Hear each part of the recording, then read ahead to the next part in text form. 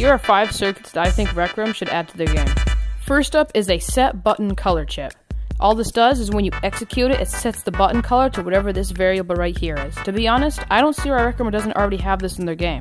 The 4th chip I think Rec Room should add would be a get player is on VR chip. And it could look something like this, where we have a player input, the player that we want to see if it's on VR, and then a bool if whether or not the player is on VR. The 3rd chip I think Rec Room should add should be a lock instance chip. This chip will prevent players from being able to join the room. This would be great because it'd be able to stop players from joining rooms mid-game. So we could just lock the instance, and then the players would join a new instance where the game hasn't started, so that way they're not waiting for the game to end to be able to play. Now, I do think Rec Room is going to add this because I've noticed inside the Make It to Midnight, after you complete a game, you can't invite anyone.